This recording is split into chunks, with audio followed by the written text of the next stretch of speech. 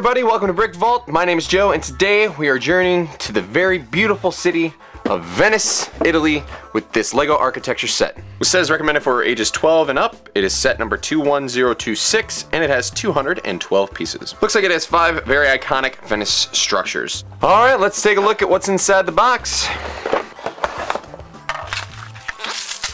Looks like we have 3 bags, 1 instruction manual with the reading material like usual. All right, let's get building. I'll close this up very nicely because it's a nice box. I'm just gonna... It still made the noise, I don't understand.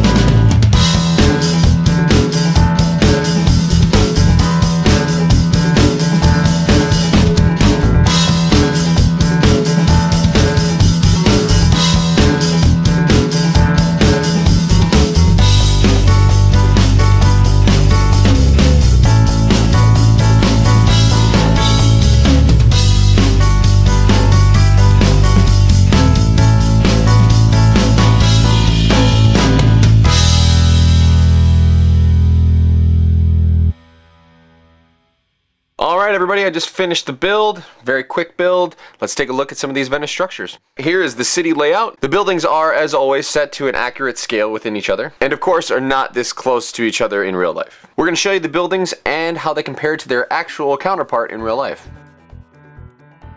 Here is the first, the Rialto Bridge. The most famous bridge in Venice, and a nice use of those little cheese wedge pieces. St. Mark's Basilica, the most interesting looking build in the set, and a nice use of arches and that standard great print in the front. Here is St. Mark's Campanile or Campanile, both pronunciations are correct. The finely riveted walls and the simple line printing really pull this thing together.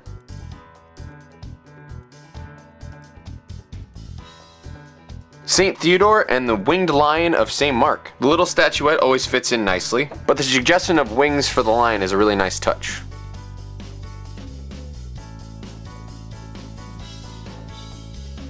And the last one, the Bridge of Sighs. The build itself is simple and nice, but unfortunately the beautiful aspect of the real life bridge is not captured due to not having buildings on either side.